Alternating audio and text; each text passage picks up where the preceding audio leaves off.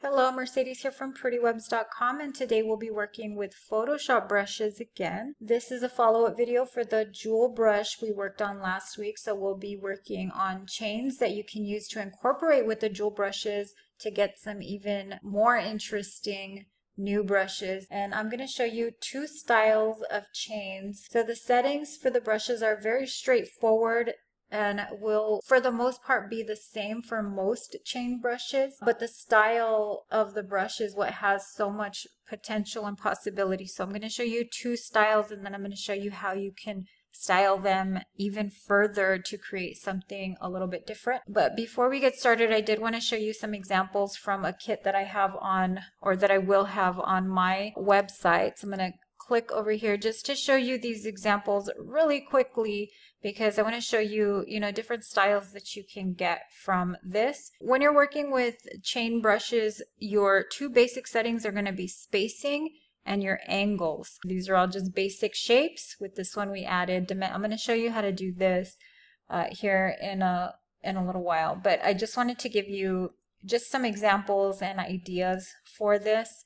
This right here is just the same thing right here, just a bunch of small circles, and then I paired it with two bigger circles. So you kind of get the idea here. We did the same thing over here, again over here, but we're getting even more intricate as we go because I'm just layering different styles of chains, different sizes, doing all of that stuff to give it a different look, even though I am still working with basic shapes. So that's, here's another example. These are not quite done yet, but I did want to give you an example because this kind of goes off of the gemstone thing that we worked on last week. And I wanted to show you these in particular, where we have, right here we have a big gemstone and then we have these little chains in between. But let me zoom in and hopefully it's not doesn't get too fuzzy. But you can see how, we've added very small design elements in between here. So anyhow, this is just an example. You can get even more elaborate and more intricate with these basic shapes. But, that's just to kind of give you an idea. Of course, you can use jewelry and other things to give you some inspiration. But let's go ahead and get started with this. So here on the side, if you've noticed, I do have another document open. All this is a foil texture that we created in another video, and I will give you a link to that down in the description and up here in the corner, just so that you have it if you're interested in learning how to make this. But any foil texture, gold texture, anything like that, silver, rose gold, whatever you have, is going to work for this. I'm just going to show you how to make a brush where you can preload all of your metallics into it and then just start painting without having to add styles or do any of that stuff. So we're going to start here with a 1000 by 1000 pixel document, and we're working with a white background. The background is very important because anything that's white is not going to register on this brush. Anything that is black is going to register 100% opaque, so it's going to be solid color. And then any gradation between white and black is going to be transparent, but the transparency is going to depend on where it's falling on that grayscale. So if it's closer to white, it will be more transparent. If it's closer to black, it will be more opaque, but still will be transparent. The only one that is solid is going to be black, and the white will be fully transparent. So just keep that in mind when you're creating your brushes. That is going to help you a lot, and I'm going to show you how to create a brush like that here in a second. So the first thing we're going to do is just create a basic chain. So we're going to use the ellipse tool, and right now I have it on fill. I don't want to fill this one, so I'm just going to take out the fill, and I'm going to come here to stroke and make sure that that is black. So we have a black stroke for this, and I'm going to take this down to 6 pixels. So if you want a daintier chain, you would do a thinner loop or a link. And if you want a chunkier, more like men's jewelry style, then of course you would go thicker on the chain. So I'm doing something in between because I want it to be visible on the screen. This is going to be the basic shape for the chain. It's very simple, and I'm just going to come here to edit, define brush preset. I'm not going to name it, but you could name it anything you want. And now we have that brush here. I'm going to add a new layer just for testing. And I'm going to come here to my brush settings. Now, if you don't have your brush settings here on your side panel, you will find it here. So you can come here to brush settings and just go ahead and click on that, and that will come up for you. The settings that we're going to work with here are going to be spacing. So we are going to take the spacing up. Now we want to make sure that these are linking. So you don't want to have it way out here. It just wouldn't make any sense. You could have it, somewhere right here if you wanted. But for this one, we want it to be linking. So I'm going to leave it right about 85%, 86, I guess, is where it landed for me. So 86% on this one. And this, of course, is your preference, however you want that. That's pretty much all you need because this is a circle brush. So if I come in here, it's going to follow itself because it is a circle. You don't really need to change the shape dynamics at all, but I'm going to do it anyway because I just always do this. So angle jitter, your control is going to be direction. That way your chain follows itself. I know it's doing that anyway because it's a circle, but for other brushes where you have odd shapes and where you have links and things like that, this is very important. So I'm going to show you a square brush in a while and I'll give you an example of that. And I'm going to come here to the little hamburger menu and I choose new brush preset. And all I'm going to do is capture brush size and that's it. So this is a basic chain and I'll click OK. Now if I wanted to make this even more interesting, maybe I could duplicate this one. So I just was holding the Option key and I duplicated that.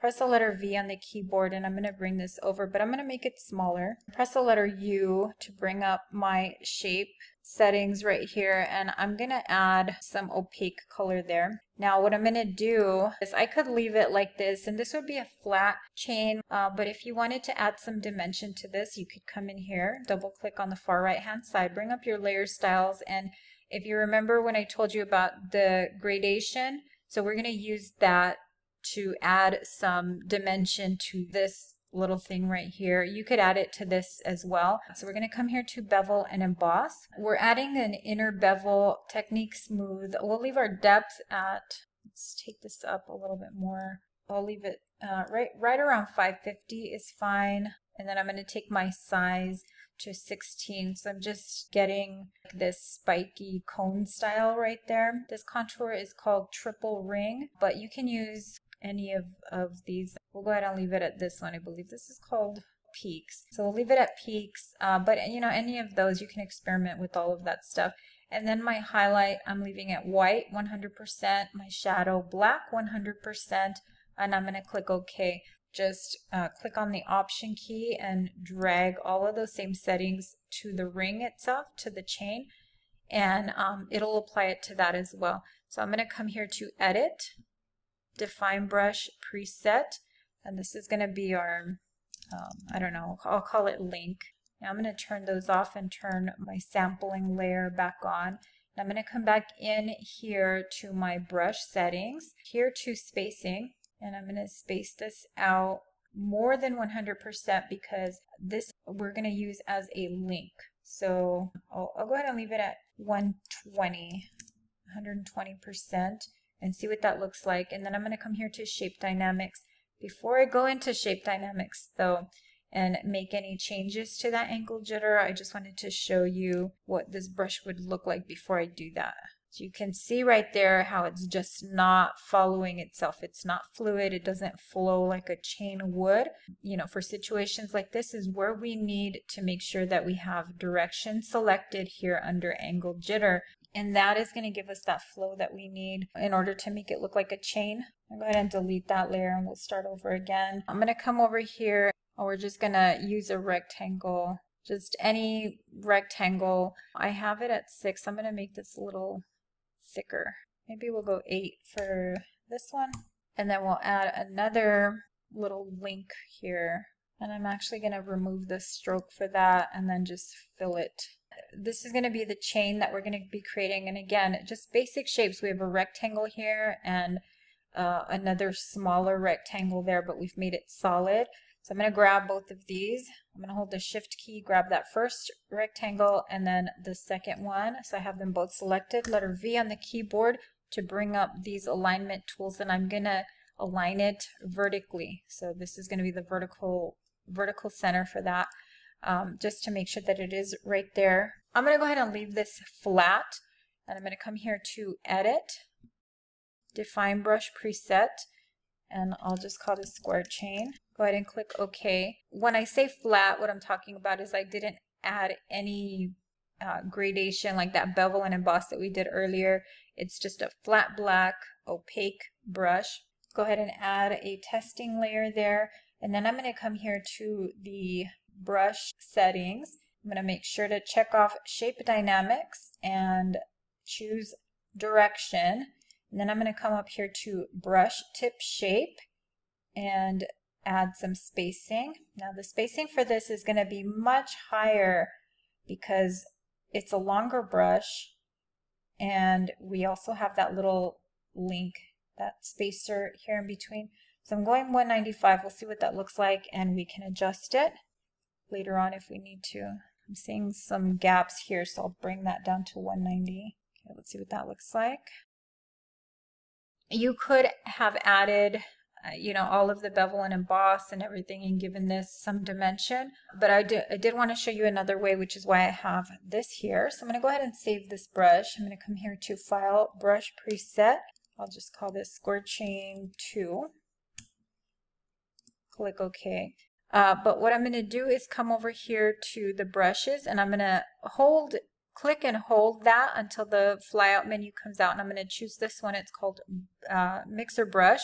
Come over here to the brushes, and I'm going to choose the brush that I just created, and then I'm going to come over here to this document. Make sure you're inside of that document, hold the Alt key, and then just choose a portion of it, and you can kind of get a little example of what you're picking up right here. This is the reservoir, like a little paint reservoir, and it's going to hold that pattern in it so that when you come back over here to this side, make that brush smaller.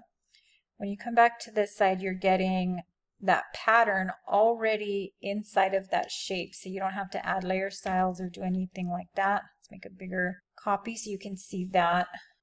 Let me add some black here so we can have some good contrast. And then what we're going to do with this, if you're happy with the way it looks and everything, we can come back into this section right here, the brush settings. Come here to the hamburger menu, choose New Brush Preset, and this time we are going to choose Include Tool Settings and Include Color. This is going to keep that gold texture inside of our brush so that next time we use it, it's already going to be preloaded in there. I'm going to go ahead and click OK. So if I come back over here, you'll see where it has that little droplet above it and the color. So my base color is black. That doesn't really matter because you're not going to be able to see it anyway. But whenever I come back to this color, it's going to load black as my base, and then that pattern is going to be over it. So if I go back over here to brushes and I have this selected, well, you can't see it because I have that black, but you're getting that just basic brush. But if I come over here and I just click on this brush, it's automatically going to go to that mixer brush, and it's going to go to this loaded gold because those are the settings that I saved for this particular brush. So then you can come on in and paint.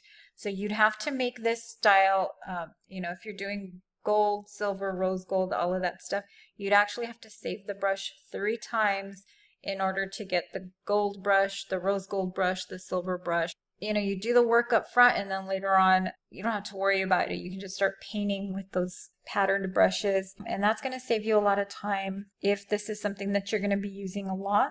So if you like this video, please make sure to like, share, subscribe to this channel, or if you have any tips or something that you've learned along the way about creating chain brushes like this, I'd love those comments as well. And don't forget to visit PrettyWebz.com for more design resources and tutorials. Until next time, thanks for watching.